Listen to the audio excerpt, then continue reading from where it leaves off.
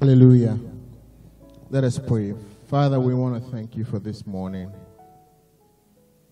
We ask that you will bless your children, that you bless everyone in this sanctuary, that let everyone find purpose and meaning. Let every heart, Lord, know you. Let every spirit realign to you, the giver of life. In Jesus' name we pray, amen. Hallelujah. I am so excited to be here one more time, amen. And like I always say, every time I have the opportunity to stand behind any pulpit, it is a moment of gratitude. Amen. First to God, and second for the pulpit owner. Amen. Hallelujah. It is a place of trust, and I do not take it lightly at all. It is a place of trust. So every one of you, anytime any man gives you the opportunity to stand behind a pulpit, know that, acknowledge that it is a place of trust.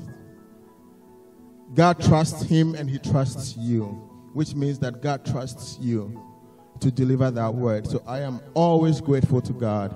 And I want to thank Reverend Lloyd and his wife, for everything. For everything. Amen and amen. He's a good man. And those who know me, I don't say certain things lightly. Words like perfect and all those things are not in my vocabulary. Amen. It takes extraordinary for me to go that, but he's a good man. And I just want to thank God for him in my life. And at the point in which I met him, it was so prophetic.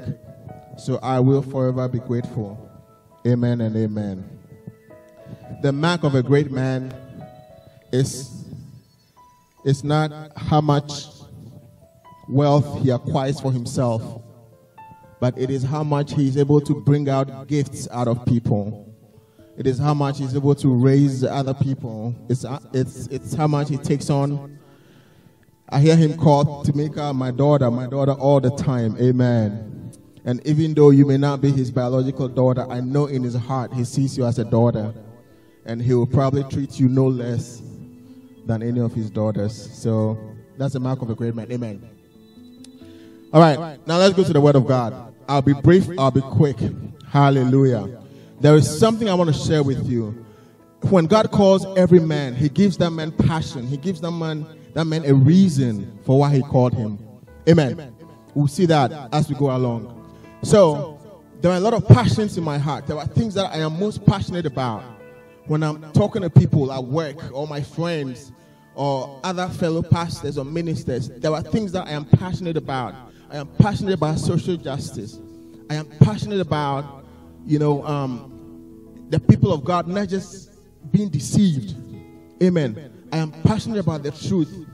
When a man of God stands on a pulpit, or when a man of God is leading people, or when a leader is leading a nation, the amount of truth they say, these are things that anger me in my spirit. These are things that just goes to the core of my being. And I know those are the things that God wants me to talk about all the time. Amen. Now, I am also very saddened and very passionate about the children of God walking in their authority. Amen. So when you have that power, or when God places in you that gift, or God gives you the ability for you to be able, say, to drag, let me say, a 25-ton vehicle. But then, all of your life, you've been dragging a 10-pound vehicle. That is an underutilization of God's trust on you. Amen.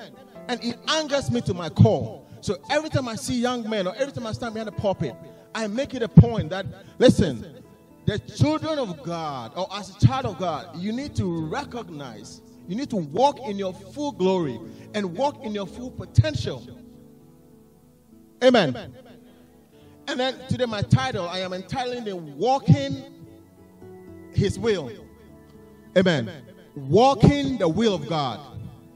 I did not say walking in His will.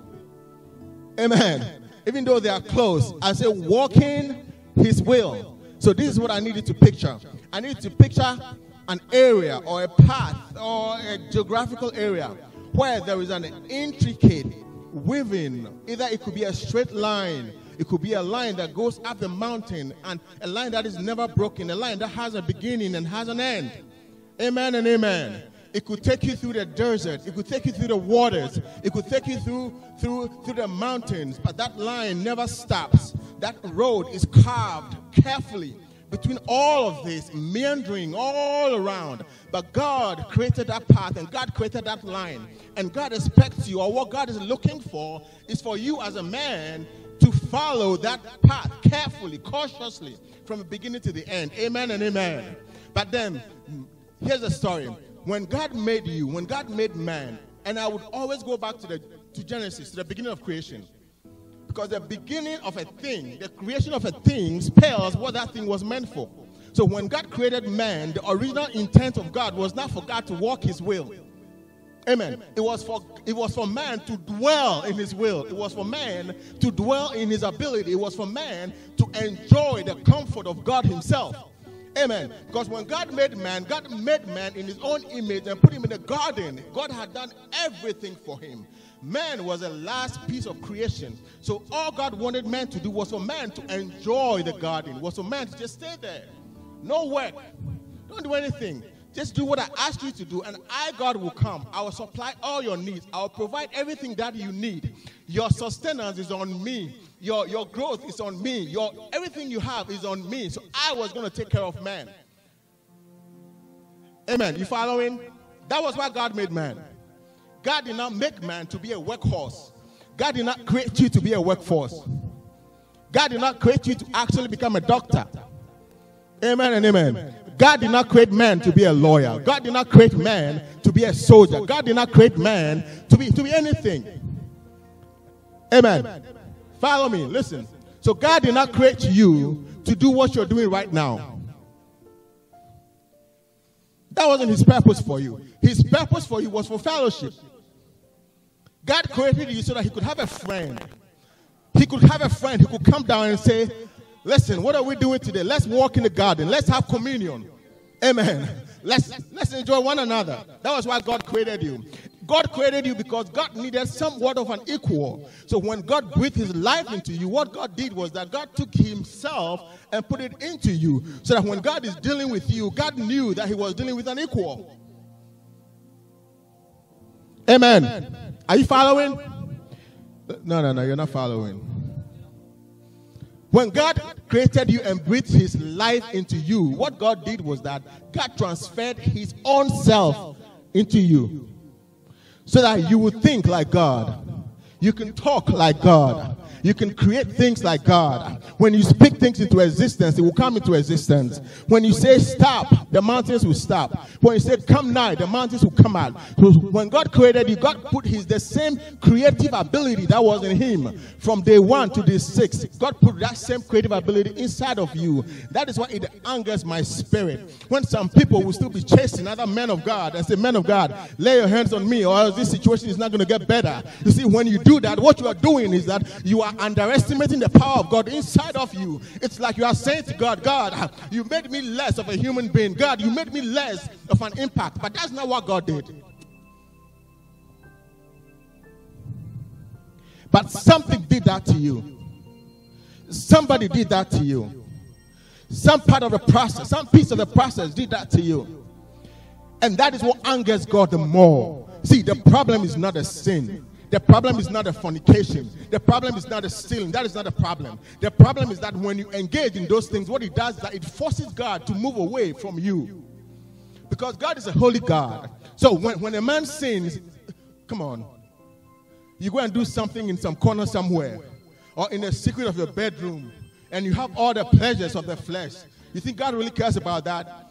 God doesn't care about that. But what God cares about is the fact that act forces him, God, to move away from you. And when God moves away from you, what it does is that it robs you of the very life that God put into you. Because that life that God put into you has to be connected to Him, God, for you to be able to live. So as long as there is a break between that connection between you and God, something is happening to you. There is a decay in your spirit. The process of rottenness begins in your life. And as long as you stay away from God, you begin to experience death. And as long as you begin to experience that death, the powers of God inside of you begin to diminish. And when the powers of God inside of you begin to diminish, you are not walking in a full life, in a full abundance grace of God. Amen. So if you think that a little sin you're going to commit in a bedroom or something you're going to do out there, or if you think that's a problem, that's not a problem for God. After all, God made it for you. Amen and amen. God made it for you. Those who are married, they know what I mean. It was God who made it. When God made Eve, God did not make Eve a man. God made Eve a woman. There was a reason. And God made Eve different from Adam so that two of them could do certain things. Amen. So God did it for you. God created that process for you. He did not create it for Himself. It was for your enjoyment. So when you do it, you enjoy. It doesn't bother God. But what bothers God is the fact that some of the things that we do, some of the acts that we do, it pushes us away from Him. And then it stops Him, God, from being God in your life. And when God is not being God in your life, there has to be something else inside of your life that takes control over your life. So what it is either yourself, or that is when the enemy has opportunity to come into your life. And when the enemy comes into your life, the very first thing he attacks in your life is the will of God for what? For your life. Because as long as the enemy keeps you off the track of God, he's got you exactly where he wants to get you. Amen. You see, the funny thing is this. You don't need to be too far away from the will of God for you to be outside of the will of God. You can still walk right by the will of God and think that I am walking in the will of God. But what you're doing is that you're walking slightly outside the will of God. Amen. How many of you heard of Miles Monroe's potential principle? It was a principle I learned, I heard when I was, I think, 11 years old, and I've never forgotten. So Miles Monroe, and I'll do this in 2 minutes, and we'll continue. Miles Monroe says that everything that was made on the earth, everything you see is matter. M-A-T-T-E-R. And science will tell you that matter is anything that has what? Weight. And that's what? And occupies space. Man, your elementary teacher was good. Matter is anything that has space, so weight, and occupies space. So do you have matter inside of you? Yes. You carry weight, right? And you carry space. You have weight and you carry space, right? So there's a part of you which is matter. The earth that God used to make you is matter. Amen. This pulpit is matter, right? And at the end of the day, everything that is made out of matter will return back to where it came from. Amen. You can recycle this glass as much as you want. It will go back into the earth because this glass came from the earth. Amen. Steel, every piece of steel, aluminum, it comes from where? The earth. It will go back where? Into the earth. Every piece of rubber, plastic comes from where? The earth. It will go back where? Into the earth. Trees come from where? The earth. When you cut a tree, where does it go back to? Into the earth. Amen and amen. And the tree needs to remain on the earth for the tree to have life inside of it, because the roots of the tree is where? Into the earth. So the life of the tree comes from the earth. Everything else comes from the earth. But there is one thing that does not come from the earth, and that is the life of God that He breathes inside of you. That is why the Bible says that when the life of God inside of you is dead, you are dead.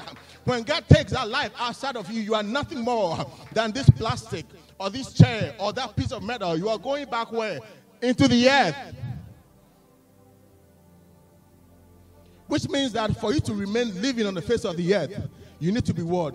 You need to be connected to God. Because the thing that matters in your life is the life of God inside of you. So when a man is not connected to God, it means that the life of that man is dead, or that man is dying slowly. You're just a piece of earth. Amen. Two scriptures. One says, for the wages of sin is what? Listen carefully to this. For the wages of sin is what? Why is the Bible calling it the wage of sin? What is a wage? What happens? You need to work, right? To earn to earn a wage.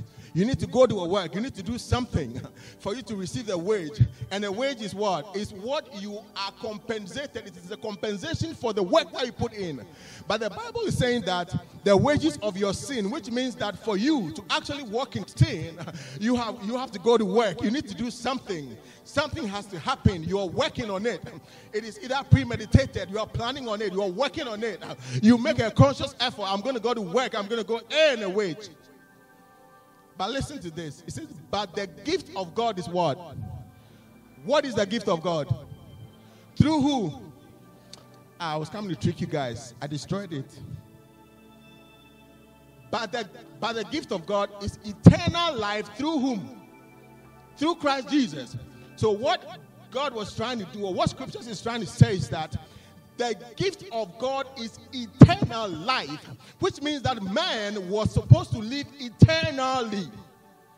And for man to live eternally, it means that man was not supposed to know any type of death. Because as long as you are alive, you are not dead. As long as you live, you will not die. You can live 1,000 years, you will not die. As long as there is a life of God inside of you, your body, and you know no death. That is why I know that when God made man in the beginning and God put that life inside of man, that life had nothing to do with death. It was eternal life. Man was supposed to live forever.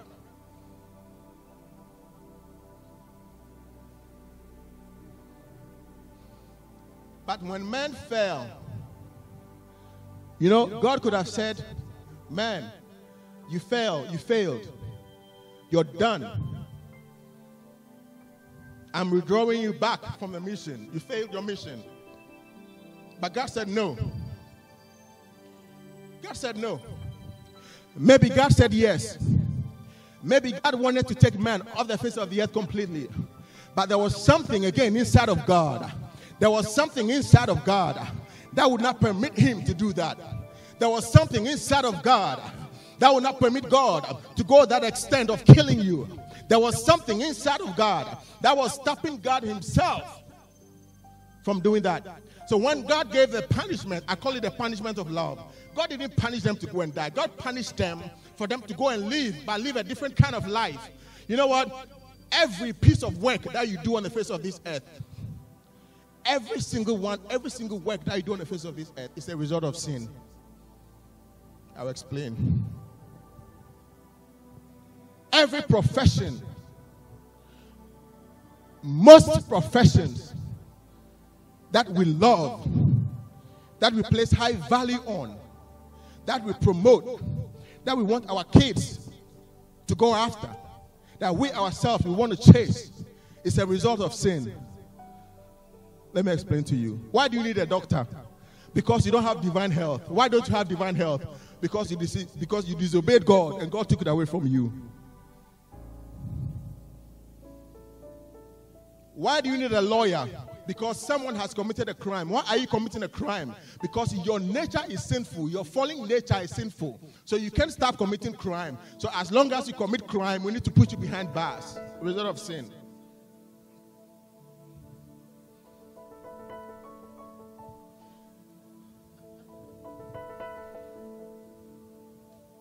Why do you need a pastor?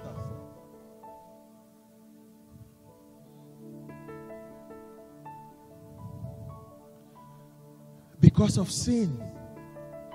Because their flock is lost. So you need a pastor to pasteurize them, to bring them back to the full grace of God. Why do you need a prophet? Because the life of God inside of you is gone. You can't hear God no more. The connection of God with you, which God is supposed to send you that nutrients as the branch connected to the vine. And God is supposed to be speaking to you. God is supposed to be giving you nutrients. You're supposed to be flourishing. More flowers, more green inside of you. You're supposed to be looking good day after day. That connection is gone. You have no more nutrients.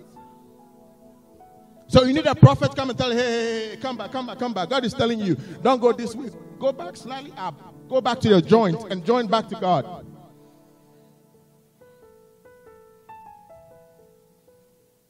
Every profession on the face of this earth is as a result of the fallen nature of man, sin and evil. Why do we have public defenders? Because somebody is doing something against someone which is not right, so someone else has to go and say, no, I'm going to defend this guy. So that wasn't God's plan for you. So when God said man should go and till the land and eat, God was giving man a different type of work, a different type of direction. You know what I was thinking when I was coming? I said, can you imagine if the time that we used to work, we used it to worship?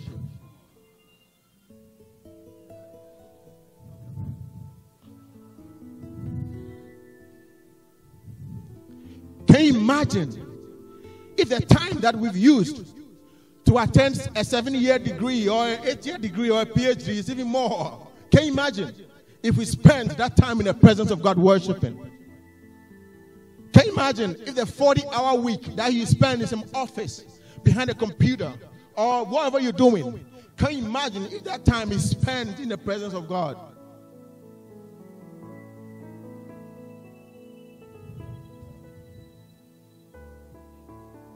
So that is the fallen nature of man. That was what we did to ourselves. Amen and amen. But I say there is hope. Amen. There is hope. Amen and amen. There is hope. But guess what? When God said man had sinned, I told you there was something inside of God that prevented him from killing you. Do you know what it was? It was the very life of God himself. Because the life of God was inside of you.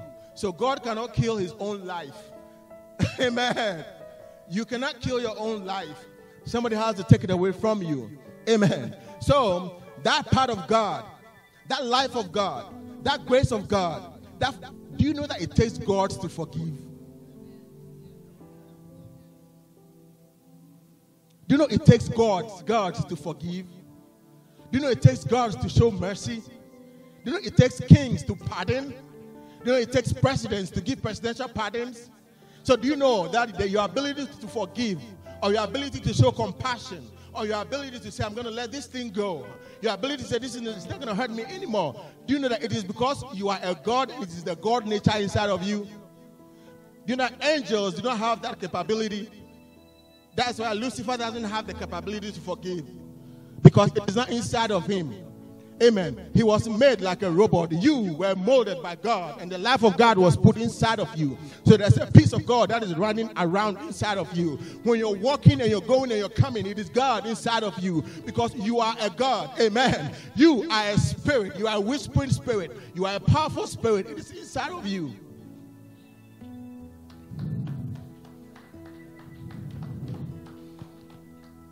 Amen. So to those of you who have no respect for yourself, I have news for you. I respect you, man. When I see you, I see a God that's coming. And that it's about time you begin to see yourself as a God. It's about time you begin to see yourself as that man with that ability to make things happen and to change situations. It's about time you begin to recognize the strength inside of you, the power inside of you. It's about time you begin to walk in the full dominion and the abundant life of God inside of you. As long as you live, there's a purpose for your life. As long as you are alive, there's a reason you are alive. As long as you live, it means that that's a power is inside of you. Begin to cultivate it. In 10 minutes, I'll be done. Amen. Hallelujah. So, I've told you the powers of God inside of you that are dormant. And I've told you that there's a will of God for your life. And I've also told you that you fell as a man, but God didn't kill you. And when God did not kill you, God began a redemptive process. Amen. The process of restoration. From the beginning of a man's life to the end of that man's life. From the life that we chose for ourselves. All God is doing with you is that God is trying to bring you back to the beginning. God is bringing you back to the garden experience. God is trying to bring you back to that place where He can fellowship with you freely. God is bringing you back to the place where He, God, will be in charge of your life. God, all God is doing is bringing you back to the garden so that He, God, will become God of your life. Where you don't need to worry about anything because He, God, will take control of your problems. Where you don't need to worry about your bills because He, God, has got your back. Where you don't need to worry about sickness because with Him you will have eternal life. You have divine healing. That is all God has been trying to do with your life. You know why I know? Because Jesus Christ said, I think in John 10:10, what did He say? I'm interested in a B. John 10:10 verses B. The A says that for the thief cometh to steal, to kill, and to destroy. I'm not interested in that part for you today. The part I'm interested in for you is that He said what? That I have come that you may do what? You may have life and have it what? Abundantly. Not just life, but the abundant life of God. The abundant life of God is the life that when it's inside of you, you don't need to worry about anything. You don't need to worry about sin. It is the same life in the beginning, in the garden. Abundant life.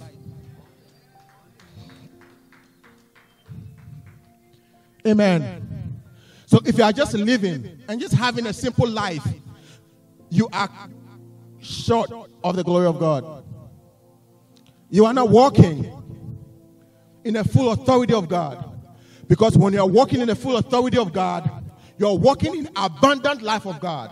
When you are walking in the abundant life of God, you will know. When you are walking in the abundant life of God, you will know. So if you have a question for me and say, how do I know I'm walking in the abundant life of God? If you ask me that question, I'll tell you, you don't know yet because you are not walking in it. You see, when you're walking in the abundant life of God, you will know. When you're walking in the abundant life of God, you will know. When you're walking in the abundant life of God, you will know because the rivers will part for you. Because promotion will never be finished from your house. Because you will rise from glory unto glory. Because everything you touch with your hand will flourish. Because you will not easily just go to a pastor and say, hey man, there are demons chasing me in my dreams. Because when you see demons in your dream and you wake up, you will laugh. You say, I am walking in the abundant life of God. Nothing shall by any means touch my life. You know, when men begin to talk about you, you will laugh. You say, you have no idea who I'm walking with. You want to talk about me? Hey, come on, go ahead and talk about me. I am walking in a different level. I am walking on another plane.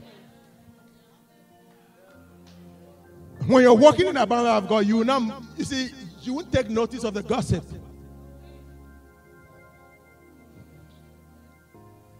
Exactly, advertisement.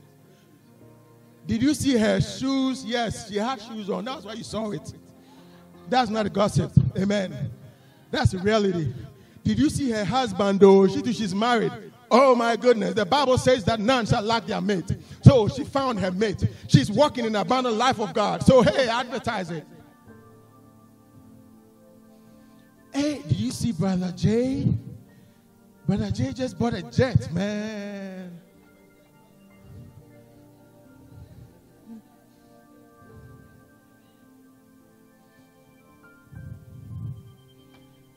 Amen.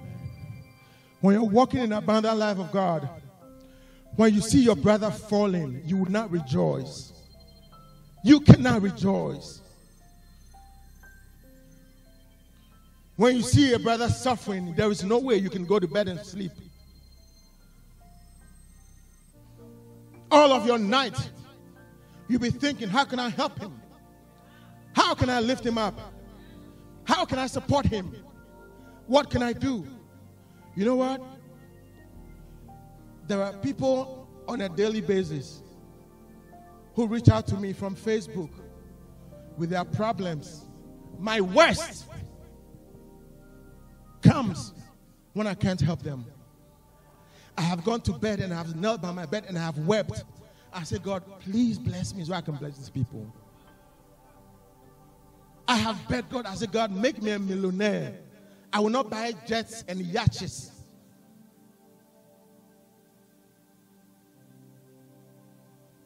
I said, God, make me a millionaire. Make me a billionaire. I will not just go build big houses and live in. I want to help. When I see kids suffer, it is the worst agony of my life.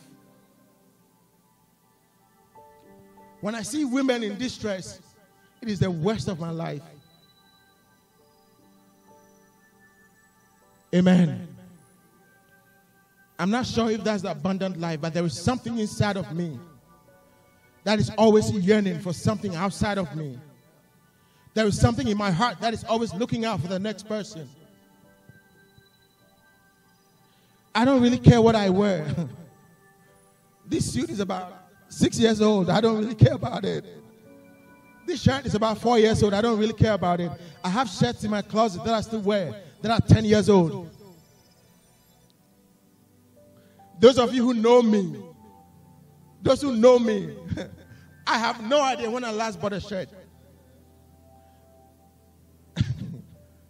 People buy them for me.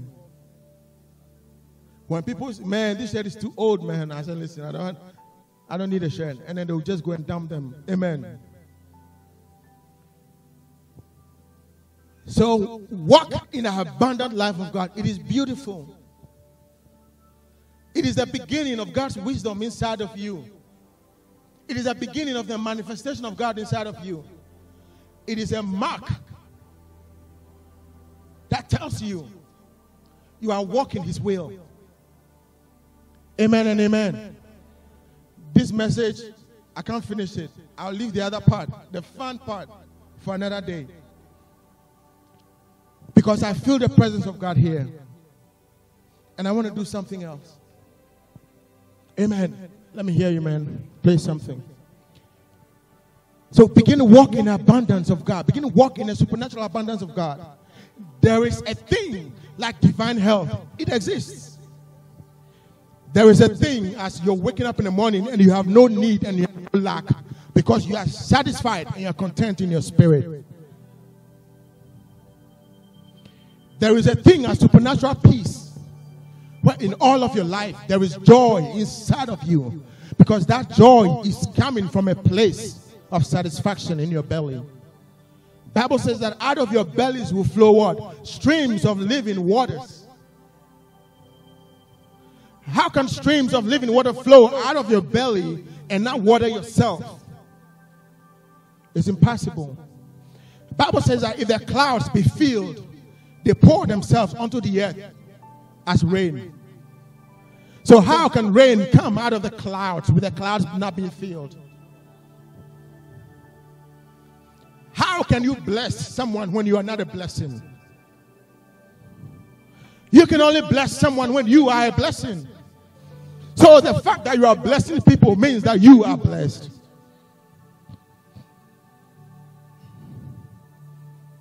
How can you proclaim the word of God when you don't know the word of God? If it is only one scripture that you know the word of God. Proclaim it.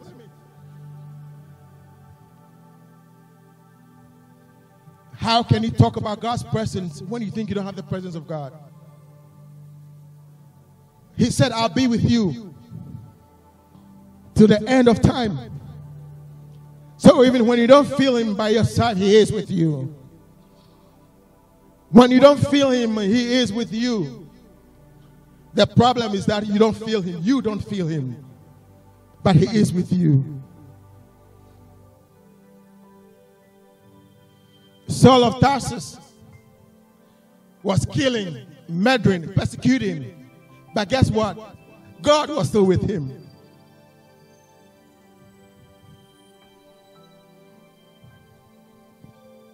You see, when the sun rises with new grace, with a new mercy, with new blessings, with new provisions for you. And God is not tired of it. Do you know that no 2 days are the same? No 2 days can never be the same. No 2 days can never be the same. So yesterday was different. Today is different. Tomorrow will be different. You know that when the sun rises tomorrow morning, it's different. Because the temperature is different. The humidity is different. Everything is different about tomorrow. So tomorrow is coming with new, fresh blessings for you.